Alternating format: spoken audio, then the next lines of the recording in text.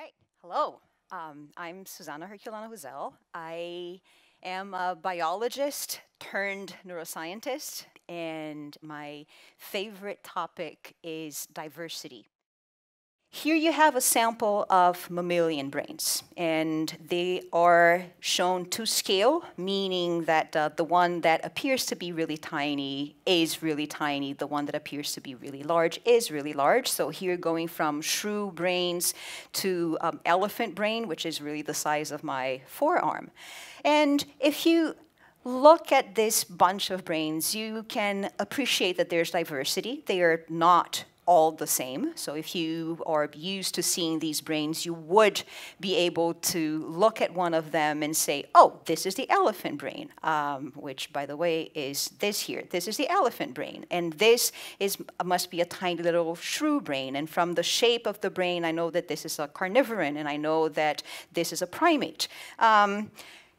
So yes, there's all that diversity, but there's also repeating patterns that appear and that allow you to know a number of things about brains, even if you're not a specialist on that. For instance, I've taken some of those brains here and I blew them all up to appear to be the same size. But if you look at them, you realize that even though there's a sameness to them, they all look like brains and they all are mammalian brains, you realize that there are differences that allow you to guess. For example, if you were to guess which one is the smallest brain here and which one is the biggest one. You probably look around for a little bit, look at a few different features, and my bet is you're going to pick either one of these two as the smallest one, and you're probably going to go for this here or this one, but probably this one is the biggest one. Maybe you don't even know what feature it is that allowed you to make that choice.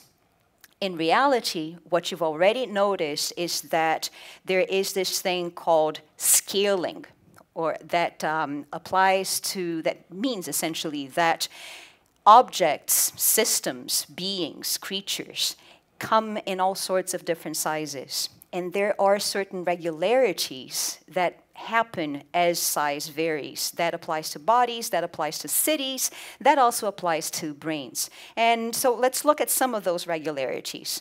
One is what allows you to look at this image here and tell instantly that one of these stick figures is an adult human and the other one is a little child human, right? But then you could say, well, I have a key here. I see the size. I see that one is much smaller than the other one, so that's what it must be. But I can remove that, and you'll still be able to tell who is the adult, I bet. And that is simply because of the proportions. So unknowingly, without studying, without doing the proper systematic data gathering and mathematical analysis, you know that there's something about proportions that changes with size. And that is the key to studying scaling, which is something, by the way, that people at the movies have learned that they have to pay attention to. Look at this Godzilla. Why is this Godzilla not really believable? What's wrong with this Godzilla? This Godzilla is, well, maybe too thick. I would say I cannot look at this Godzilla and not see a human dressed in a costume. The proportions are the proportions of a human, right? So that just tells you that a giant creature, skyscraper high, cannot have the proportions of a human. You somehow know that that's not right. How do you know that that's not right? Well, because your brain is very good at extracting pattern from the things that you interact with, so good that you can actually start paying attention to that and realize that there are patterns that you can understand and that you can use to make predictions and answer very important questions such as, could there be a Godzilla at all? And then you realize that if you want to make a credible Godzilla that's 350 feet tall, you're looking at something that weighs 2 20,000 tons, meaning it's much, much larger than a blue whale, which is the largest living thing that we know. Each thigh would have to be 100 feet across. Each leg would have to be 60 feet across. So you start getting the dimensions. You could say that you can predict that it would have a tiny brain in what looks like a fairly tiny head, but it's still a 2-ton brain. And you can start wondering, would that ever even be possible that somebody could, that a brain that big could be built? That's actually still nothing in comparison to how big the heart would have to be to push around 2 million liters of blood. And this is the clean part, because of course, if this animal existed, it would, like every other animal, need to pee and poop. And we're looking at a small swimming pool of pee generated per day and a good truckload of poop, which thankfully does not appear in the movies, but there's a pattern. There's a numerical, quantitative pattern behind these numbers that goes like this. Sometimes when you look at living things, or actually even cities and populations and things that exist in many different sizes, you realize that proportionalities like these apply. And what we're seeing here, well, the first one on the left is the simple one, whereas whenever x grows by a factor of 2, y grows by a factor of 2 also. And that's a linear proportion. Here you have the same x series, but and the one in the middle, you see that whenever x grows by a factor of 2, y grows by a factor of 4. And it doesn't matter where you apply that transformation. Here, you multiply 512 by 2, you get this, and the accompanying change is that this number gets multiplied by 4. Here, the same thing, but only that now there's a factor of 8 for every factor of 2 in x. What we have here that's so remarkable about these relationships is that if you plot them and if you look at the ratios between the size of each step in these relationships, they are all self-similar, meaning it doesn't matter if you're comparing this side of the range or that side of the range, the ratios will change in the same way. And it's this systematic repetition that we call scaled invariance. Now, there's something that comes in very handy about these mathematical relationships, is that they are power laws. They have you have y that varies not simply proportionally to x, but proportionally to x raised to a certain exponent. If it's an exponent smaller than 1, then you have something that decreases very rapidly and keeps ever decreasing afterwards. If it's bigger than 1, you have the opposite. You have something that you have y that increases very, very, very fast, with much faster than x. Now, another very handy thing, and I'll be using this for the rest of the talk, is that you can use the log transform of a power law and turn that into a linear relationship. That's very handy because you can plot that on a log-log scale, and you get that relationship show up as a line that is much easier to work with. And by the way, this is a favorite trick of people in the early 1900s up to the late 1900s, when computers were not available and you had to, imagine that, plot your own graphs by hand. So it was much, much easier to plot lines on log paper or to plot log transformed values on linear paper than dealing with the actual log plots. So we know what kind of relationship we're looking at. And some bottom lines here are that once you become aware of those relationships and you start looking for them in the data, you realize that they are everywhere. And what that means is that there's order to all this diversity that you look at. And it's not just order in biology or even physics, which is where everybody could expect it. Like I said, you find the same type of order to how communities are built and how communities grow. How can you expect the amount of water used by a city to scale depending on the number of people in that city? What can you expect to happen to traffic jams, information flow? This type of scaling is self-similar with scale invariance, which means that it doesn't matter whether you're looking at a community that's small or large, at a body or brain that's small or large. You know that at every single level, the same principles will hold, the same relationships will hold. And that is not because biological scaling is governed by power laws, as if somebody decreed this is what's going to apply. Biological creatures, organize yourselves this way. No, it's the other way around. It's because the fact that these relationships exist and they are explained by power laws, that tells us that there's a lot about physics and biology and complex systems that are self-similar, meaning that they must grow, for example, through the addition of modules that retain similar properties, and so the whole grows in a self-similar way that can be described mathematically by power laws.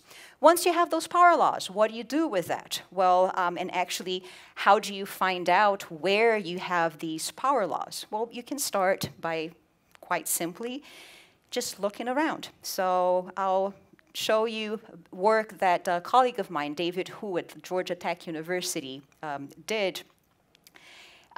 He was interested by the question of what determines how much pee different animals produce. And there's several ways in which you could get interested in that question. Let me offer you one. Think of all the times in the day that you have to stop what you're doing because you really have to go. Now, imagine that you really had to go 1,000 times more per day. Maybe you would get to the point where there's no free time left really to do anything else because that's how much urine your body is producing. So this is a fair and interesting, even if quite weird, question to ask. What do we know about how much pee different species produce and how that scales? What can we find out about the scaling relationship that applies there? So what he did was invite a bunch of undergraduate students to go to the zoo in Atlanta with not even cameras, just their phones with their own cameras, and video, just film people, film different animals and how long it took them to void their bladders. And what he found out was that it turns out that larger animals take only a little bit more time than smaller animals every single time that they have to pee. It's about 21 seconds. Yeah, I probably got you thinking that you're going to time yourself the next time you go. And you'll realize that, yes, it varies a little bit, but and that's where systematic observation comes in. It's very important to make sure that you're always timing from a full bladder, for instance. But this also translates into a similar about 20 minutes per day for every single species, which is not a whole lot. It's still pretty feasible. And you realize that that is because the urinary system turns out to scale isometrically. So isometric scaling is a particular type of power law scaling in which the proportions are always kept the same, meaning the shape of the system never changes, meaning a urinary system, a urinary tract, it has essentially the same shape and the same proportions in a small or a very large animal. There are some very, very important real-life consequences to whether something scales isometrically, so with similar proportions, or allometrically with changing proportions, like the proportions of the body, for instance. What you're looking at here is me looking at a gigantic fossil that's about 600 million years old. And this is really interesting because we know that life starts out small as single cells. But as soon as life becomes multicellular, as soon as you have now systems built by cells coming together and working together, life instantaneously, in evolutionary terms, becomes gigantic. So you have this whole thing here, each of them that looks like a motorcycle tire track. Each of them is one being that just grew to become very, very large. How is that possible?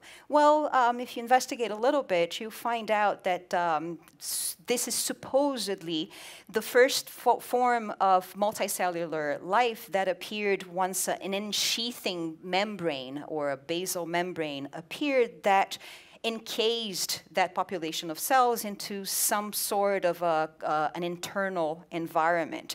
Now, the thing is, and the key here, is that those beings, to the best of our knowledge from the fossil record, they were flat. And when you're flat, you scale, when you're flat and you grow like a sheet of paper that you have there, when that piece of paper grows, its surface grows by the same amount as its volume, if the thickness is not changing, right? So that means that there's no internal constraint to size. And that is a very simple possible explanation for how come the very first forms of multicellular life on Earth were very big so fast, in contrast to the forms of life that come right afterwards that seem to have shrunk to smaller sizes. They're much more variable in shape, but they're also smaller in size. And what happened here, the one key difference between those first life forms and these ones from the Cambrian is that now you're looking at three-dimensional life. You're looking at beings that have gained an internal cavity. It's like that sheet of paper that you have over there just popped up in the third dimension, and it just gained that third dimension. And now, when that sheet of paper that just became a brick, as it becomes bigger, you can do some very basic math and realize that its volume starts growing much faster than the surface. So whatever processes for, whatever functions for these creatures depend on surface area, like maybe breathing oxygen through the skin or exchanging fluid through the skin, that is going to happen much more slowly than their needs that increase with the size of the animal. So you start seeing constraints. That means that scaling in life is not simply something that happens. There not only seem to be some rules, some patterning to how that happens, there also seem to be constraints, limits to what is possible in life. For instance, we do see a huge variety of sizes in brains, but also the bodies that come around them. And you might think that life should be really, really easy when you're a tiny little creature, and it should also be very easy for different reasons when you're a very, very large animal. It turns out that once you start understanding, once you look closer at what happens, what types of changes happen systematically as animals vary in size, you realize that hummingbirds have some serious problems. Their metabolism is very high, but their mouths are very small, and the food that they eat is fairly low calories. So that means that a hummingbird has to be eating every single second it's awake, pretty much. If it doesn't get enough calories, it's going to enter into torpor, and if things don't get solved by the next day, if they don't get fixed by the next day, that's probably going to be it for the hummingbird. Whales, on the other side, they have very low metabolic rates, but because their size is so large, they still have to spend pretty much most of their waking hours looking for food. And temperature regulation becomes a problem. When you're very, very high, you still produce enough heat that if you live at a warm environment, you might just cook up from the inside. So there are restrictions to how size scales. And something that I'll come back to in just a little bit when we start talking about brains is that there were thankfully a handful of guys in the 1930s to 1950s who were tasked with understanding what is the most productive way to raise farm animals for the agriculture department.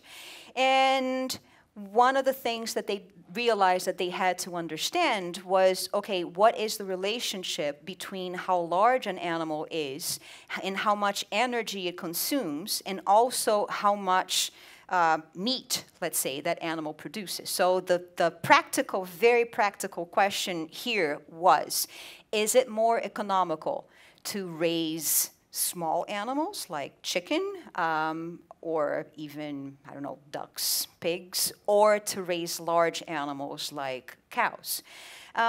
And here when they realized that the amount of energy that an animal uses scales up together with the size of the body. Yes, which this part is intuitive. The larger an animal is, the more energy it uses.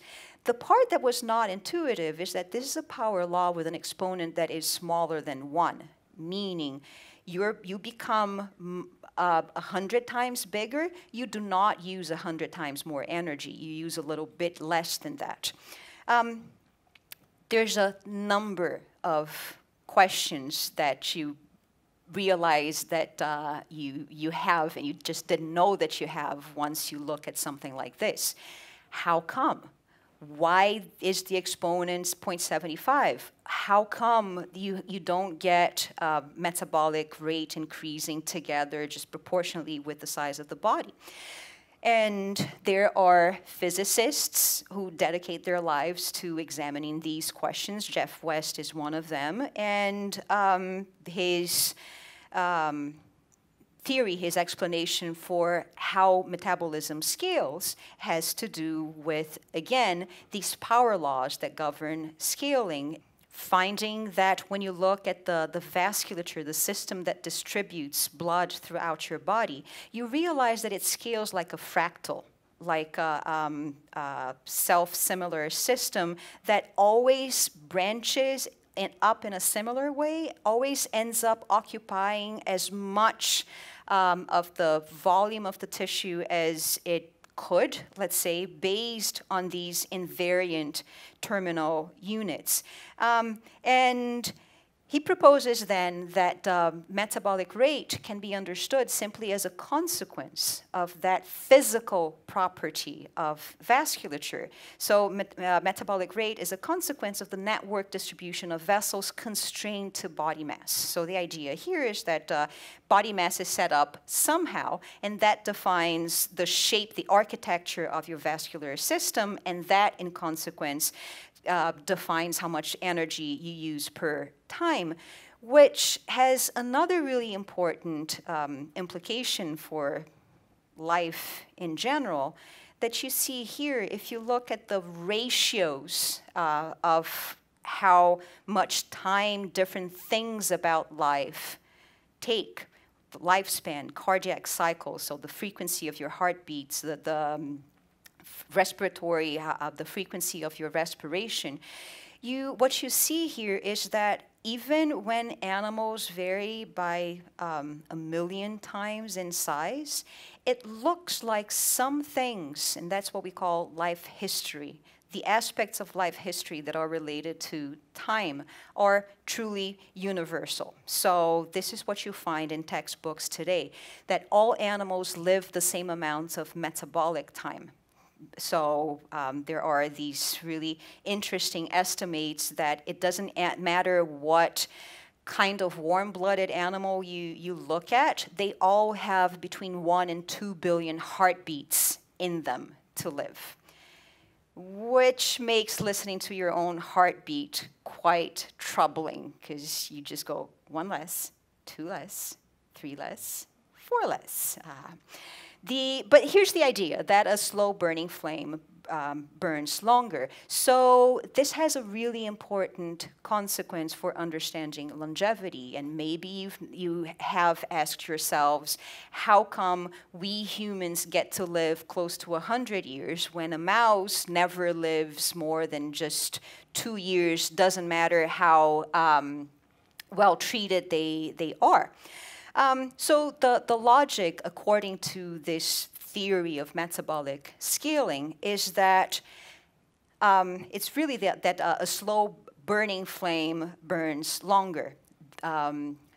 As you use energy, you also suffer damages to your body, and therefore, the faster a body uses energy, the faster it should also accumulate damages, and therefore, the faster you would expect it to reach that point where the system is just too mangled, too broken down to keep functioning well.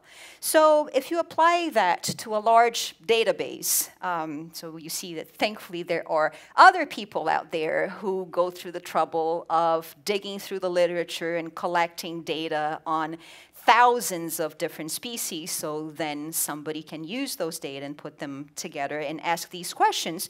You see that, well, yes, there is a measurable correlation, significant correlation, between how slowly a gram of tissue burns energy across species and how long, what's the maximum amount of time that you can find that species to live. So here you see that expected relationship, that animals that use energy more slowly, they tend to live longer lives, right? Now, measuring metabolic rate is something that's very hard, but once you realize that, that relationship that I just showed you before, but now you have more data here, once you realize that there is a very, very good indeed relationship between how large the body is and how quickly or slowly that animal uses energy, since this relationship is much better, you can start using body mass now to predict how much different animals are going to live, and you get the relationship that you would expect. You get a positive relationship. So what we have here is that the larger the animal is, the longer it tends to live. What this R-square of 0.32 here means is that variations in body mass explain 0.32 times 100%, meaning 32% of variation in longevity, which is reasonable. It's significant. There is a correlation there. But there's a lot of noise. There's a lot of something else going on. Actually, body mass, it doesn't even explain half of the variation that you have in longevity, which means there has to be something else going on. Now, the other thing, and this is interesting too because this is where we see a very direct and practical effect of changes in technologies. Because when the first graphs like these were plotted, it was either by hand or with very, very simple computers that did everything in black and white. After black and white came shades of gray, but still you have everybody, you're looking at everybody as if they were all balls in the same bag. Once you have color, once you have the possibility of color coding your data, of respecting differences and representing those differences in there, you realize that there's more going on than you had thought. You realize that here you have all birds in black, all primates in red, and every other mammal except for bats here in pink. And you realize that if you take a 1 kilogram animal, if it's a bird, it lives much more than a primate. And a 1 kilogram primate, in turn, lives much more than any other mammal. So the logical conclusion here is body mass cannot be the determinant of longevity. Otherwise, these animals here would always live a similar amount of time. You also realize that if you compare humans to everybody else, we sure look like we're outliers. Compared to a generic warm-blooded animal of a certain body mass, it certainly looks like humans are off the scale. Now, if you instead remember that humans are primates and we should be compared to primates, then things look much different. Then maybe humans are actually just where you would expect a generic primate to be. Now the question is, what is actually going on here? What is the thing that determines how long an animal lives? And this is where we're going to start talking about brains, because when I saw this graph, when I got this database plotted that first all-gray graph, which is what everybody looked at, and then because of my own personal bias of looking at diversity in group-specific ways, I color-coded these graphs. This here, birds on top of primates on top of everybody else, is a pattern that I had seen before. And I'll show you how we got there. But this is the pattern that I knew. For a similar body mass, birds always have more neurons in the cortex than primates, which in turn always have more neurons in the cortex than any other mammal. So you look at these two things, you go back and forth, and you just think this is too good to be just coincidence. You have the same pattern here and there. Question: do you actually have a direct correlation between these two things? So we'll get there, but before we get there, let me just tell you another story on what we knew about how different brains are built and what turns out to actually be the case. So you look at brain diversity, and the operating idea had for a long time been that brains are all built the same way. A brain is a brain is a brain. If you take two brains of a similar size, they're probably going to be made of similar numbers of neurons, organized in a similar way. If you take one brain that's bigger than another one, the bigger brain is going to have more neurons that are also bigger neurons. And there were also a number of ideas that came along with the concept of brain scaling. First, that larger animals have larger brains. And the idea for a very long time was that it must take a bigger brain to run a bigger body, which kind of makes sense from a biological point of view. The interesting thing is, ask a biomechanicist or an engineer or a computational scientist, and they'll look at the same question and say, no, it doesn't make sense. If the number of joints is the same, if the body organization is still very much the same, why should it take more neurons? Why should it take more brain to run that bigger body? Still, this was the idea. Like I said, there was also the idea that all brains are built the same way, so with more neurons that are also bigger. And in comparison to that, you realize that when you put birds and mammals side by side like here, you realize that systematically, bird brains are much smaller than mammalian brains. You can ask yourself, how come? Something that probably springs to mind very rapidly is, well, they fly. Maybe there's a strong constraint to having very big brains, because otherwise you wouldn't be able to fly. Maybe that's true, maybe that's not. That's still an open question, by the way. There was also this idea that the cerebral cortex, the top part of the brain, that's where you find the circuits that take all the information that your brain receives from the body and from the outside, and allows you to create new combinations, allows your behavior to become really complex and flexible, and much, much, much more than simply detecting stuff on the outside and reacting to it. So it's your cortex really that gives you a past and a future beyond just living in the present. The idea was that in evolution, as brains scale up, the cortex is the part that becomes largest faster. So you would have really growth of the cortex by just imagine that that sheet of paper is your cortex, and you're pulling it sideways as it expands. The thickness never changes very much, only the surface area changes, and underneath each little square of paper you have a certain number of neurons. The more you pull it, the more neurons you have, and also these brains start getting folded as that sheet grows. Imagine that you just threw a towel into your laundry hamper, and that towel started growing inside the laundry hamper. There's only one way for it to grow. It has to start folding itself as it accommodates to the constraint in size. But here's the thing. What I realized because I was looking for the original data, the original numbers behind each of these notions, that they were actually mostly intuitions based on very little real data. One of the main reasons was that it was very hard to count neurons and to figure out how many neurons build brains and cortices of the different species.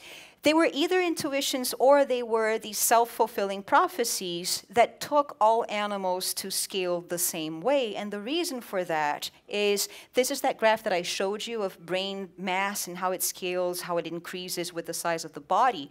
Imagine that you paint all these data points gray.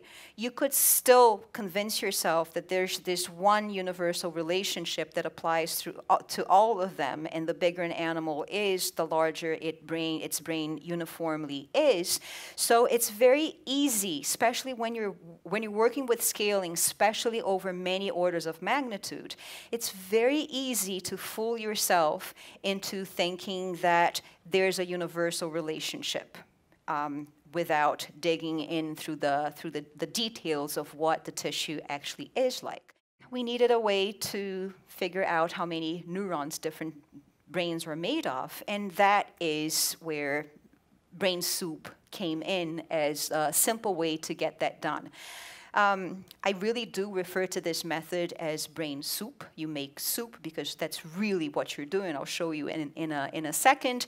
To publish this, we needed some kind of more formal and pompous name. Otherwise, editors would just frown at us and say, I'm not publishing a paper on brain soup.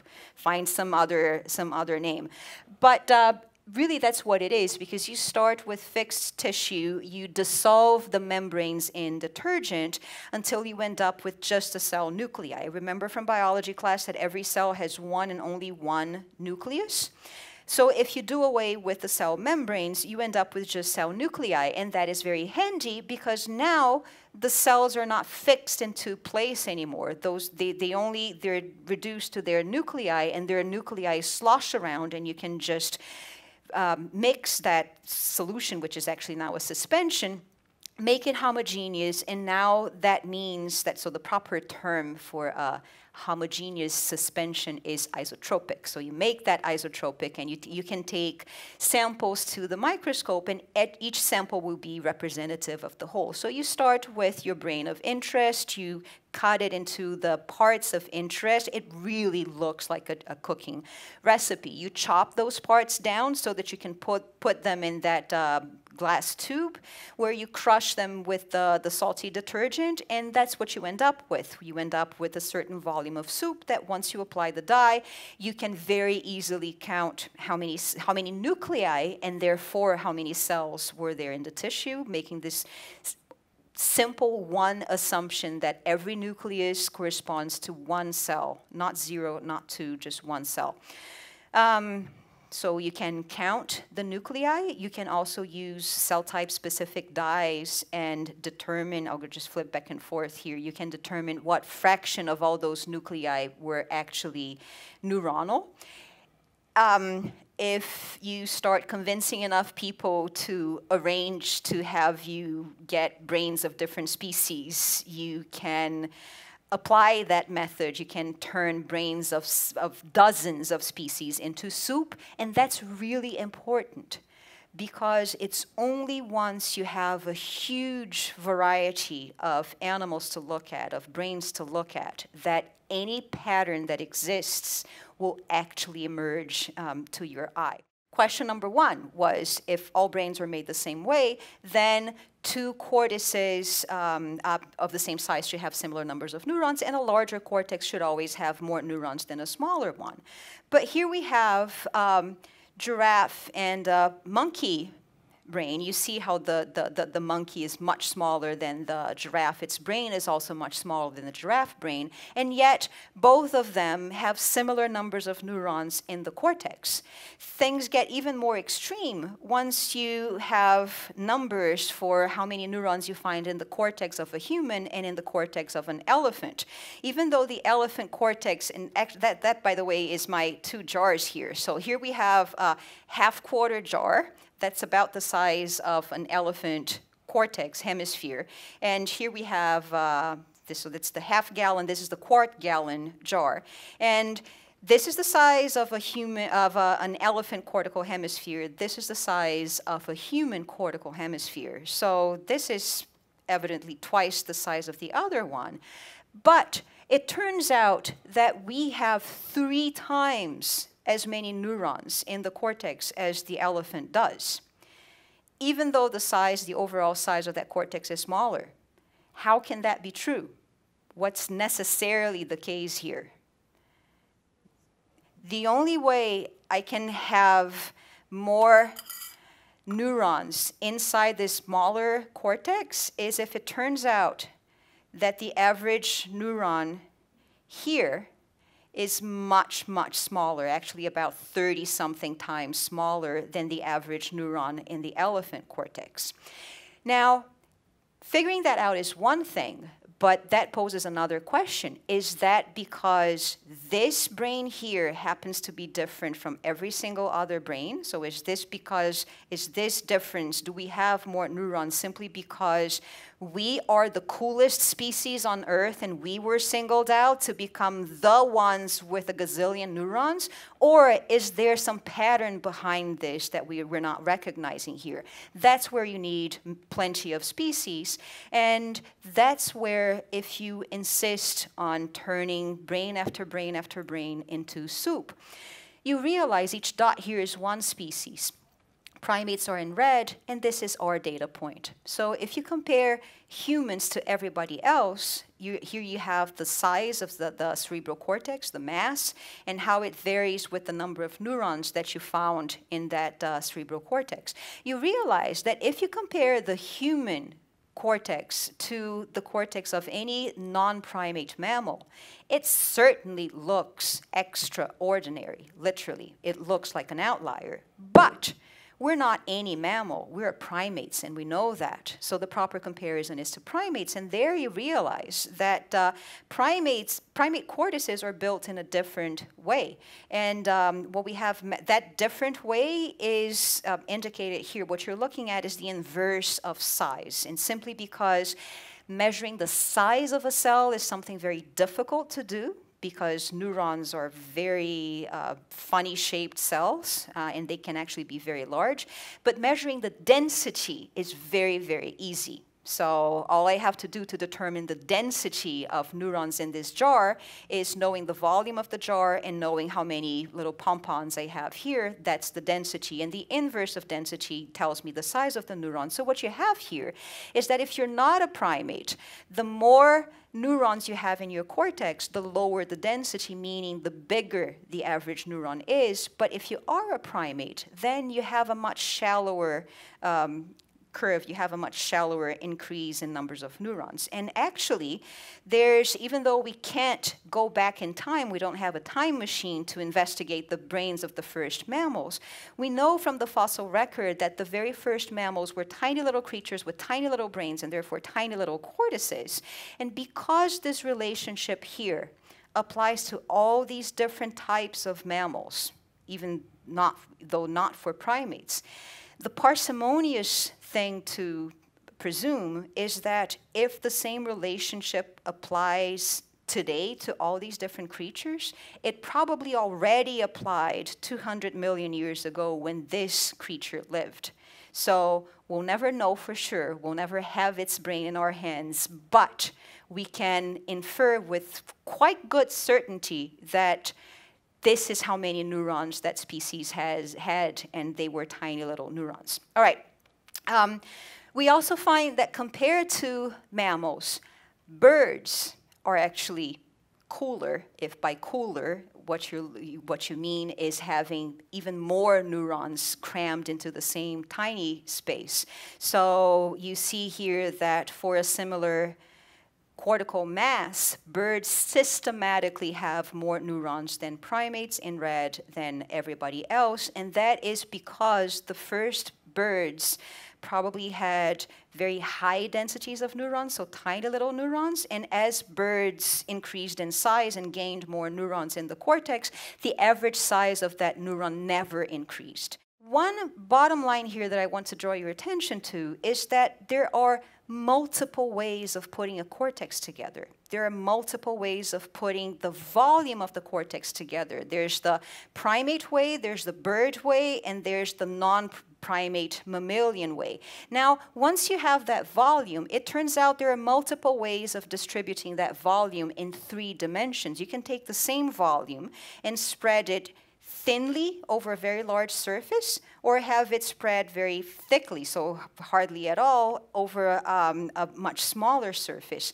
And that's what you realize here. You see that for each color, so each different type of mammal, you have a different relationship between how thick that cortex is depending on how large it has become. And the consequence is that neurons become distributed in completely different ways under that surface or through that thickness.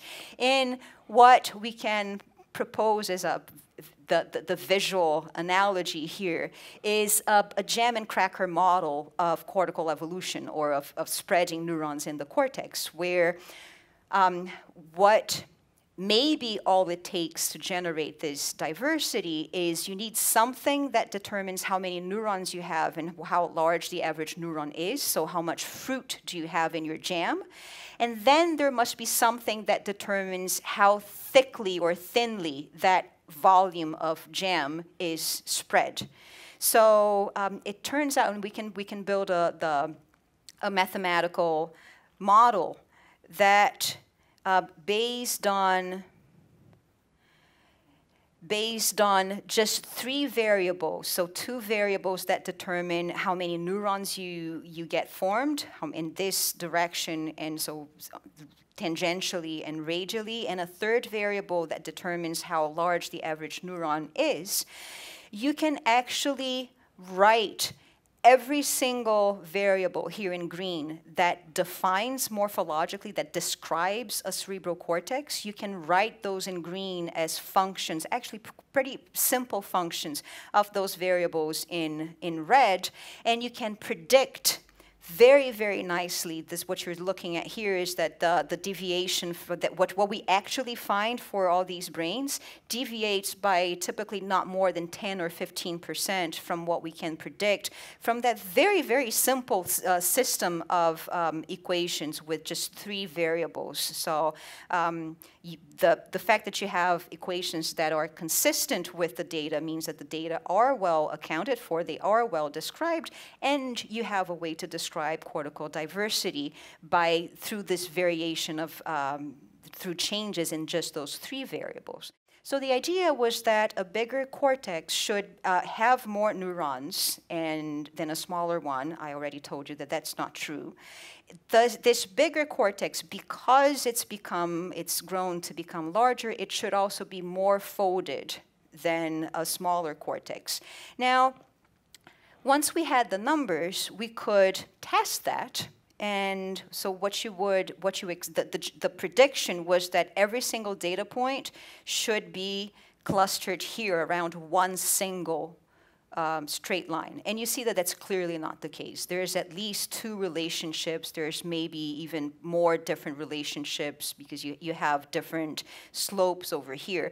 The point is, you can find a brain that has 10 times as many neurons as another one, but they're equally folded. And you can find one that has fewer neurons and is actually more folded than another one. That's the case of the elephant. Okay, what do I mean by folded? So we've come to those sheets of papers that you found waiting for you on your seats. Could you please take that just one sheet and just crumple it up as hard as you can. Just turn it, just apply. So what you're doing here is applying pressure to it unevenly. You're doing this in some kind of way. It really doesn't matter how, as long as you're not just squeezing the sheet. What you realize is that that sheet now became this, right? And where's most of the surface of that sheet?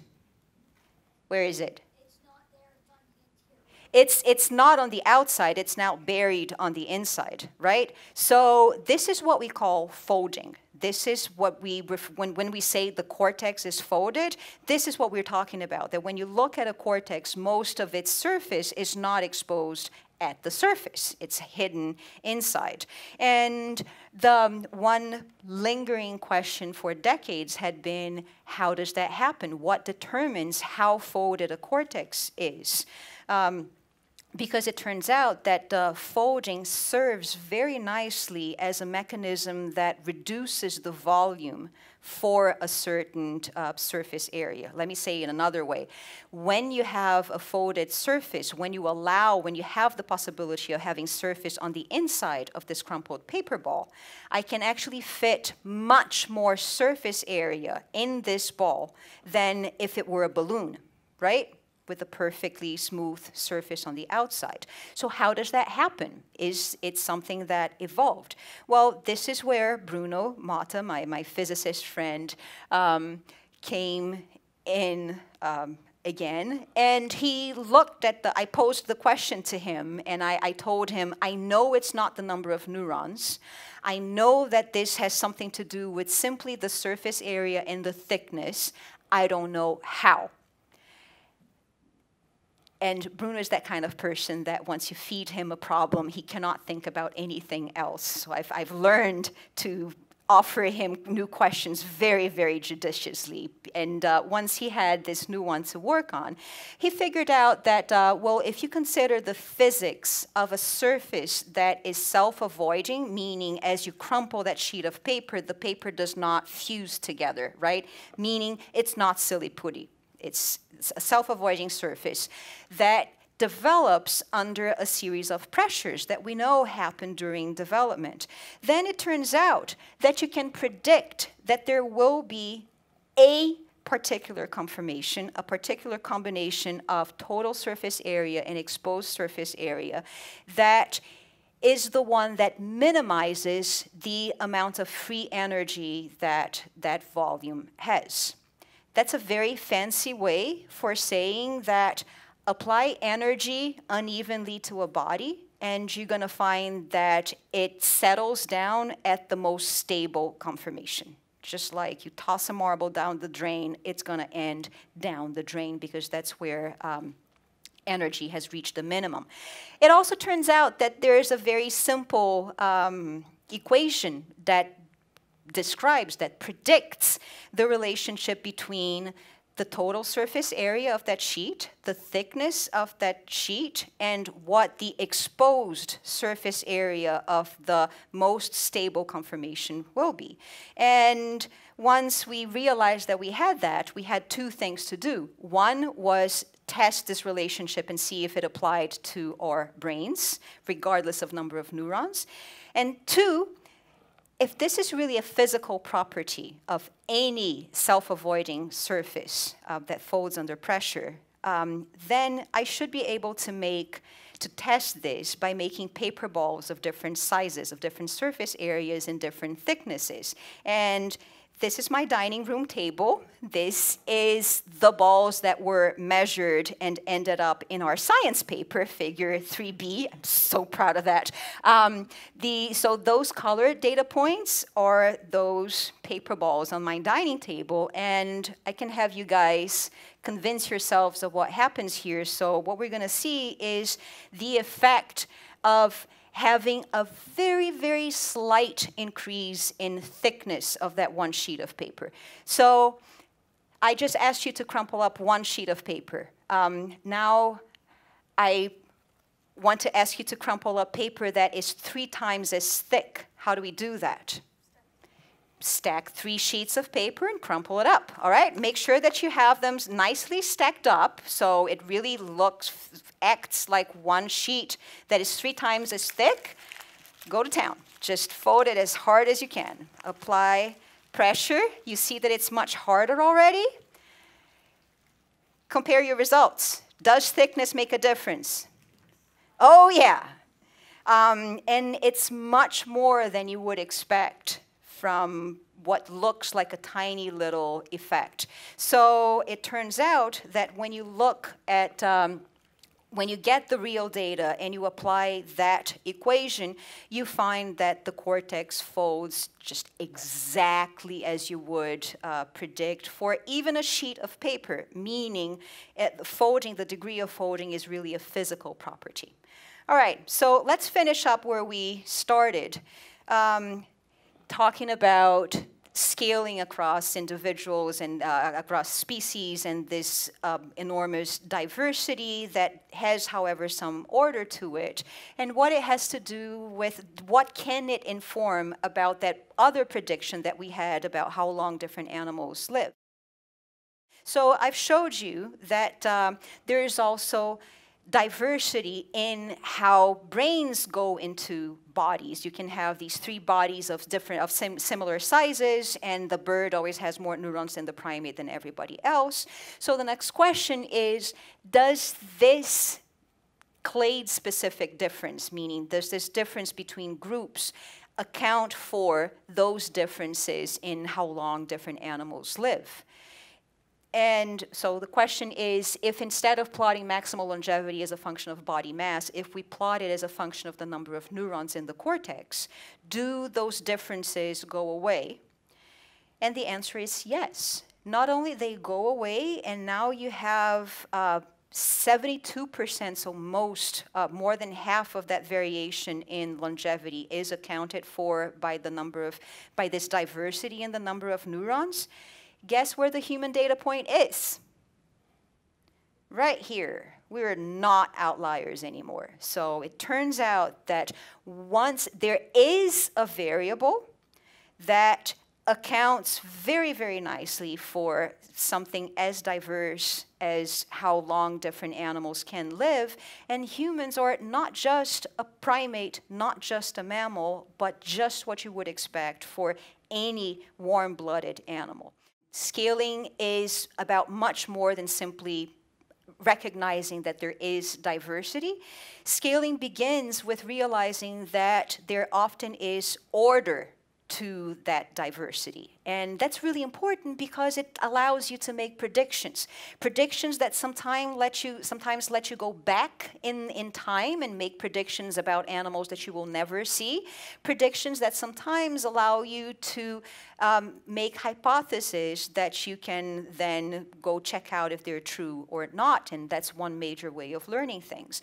And then you learn that, for instance, some aspects of diversity are constrained by physics. A cortex is always folded to the same extent that you can predict from the physics of pressures applied to a self-avoiding surface of a certain thickness.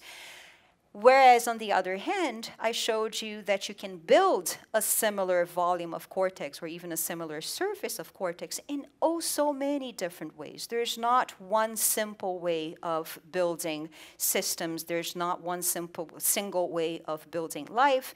And yet, there's order to all this diversity. And the key is acknowledging both those things, that diversity exists and it's often much, much, much more than we suspect it to be, and that there are hidden patterns behind all that diversity, that all it takes is a suspicion and the will to gather data and look at it, preferably with mathematical tools. Thank you so much for your attention.